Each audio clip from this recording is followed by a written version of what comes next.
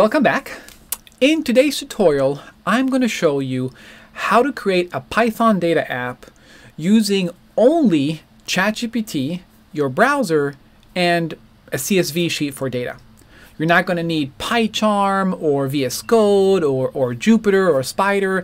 You don't need to install a virtual environment or install Plotly or Dash or Python. Nothing. All you need is ChatGPT, your browser, and a CSV sheet where your data will be located.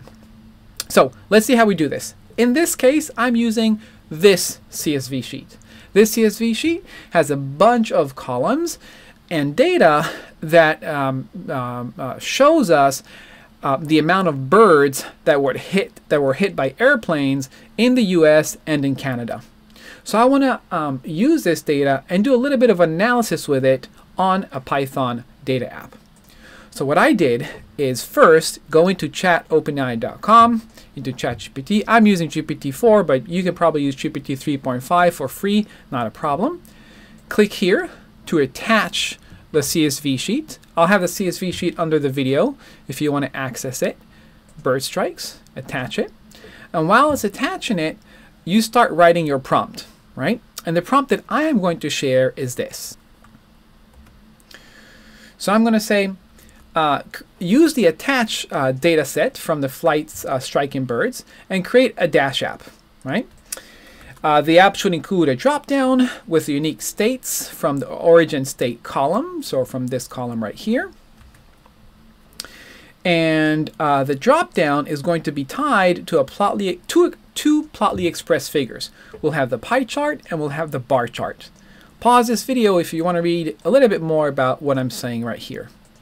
And then we're going to click enter, and we're going to wait for ChatGPT to analyze the CSV sheet and to give us some code in Plotly and Dash. In the meantime, go to this link under the video, wasmdash.versal.app, and click on this link so this example app loads. This is just an example app, right? You're not going to use this app. It's just for demo purposes. This takes about 10 seconds to load. Once this loads, depending on your internet speed, then you want to erase everything from here all the way down here.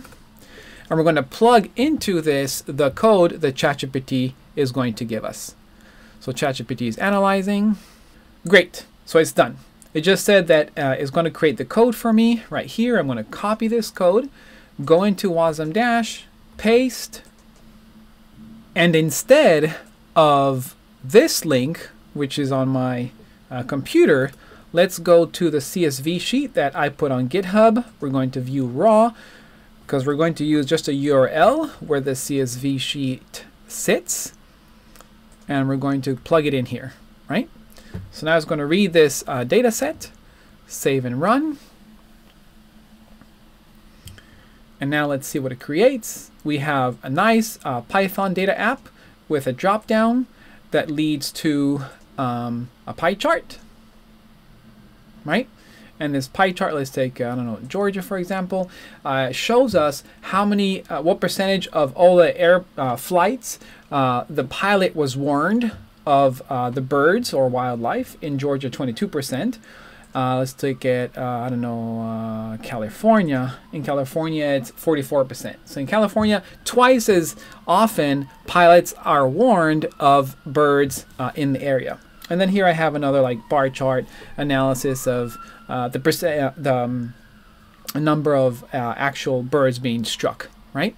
So this is just an initial app, but you see all the code is right here provided by ChatGPT, and now you can build on top of this code by adding callbacks or adding more drop-downs and more checklists.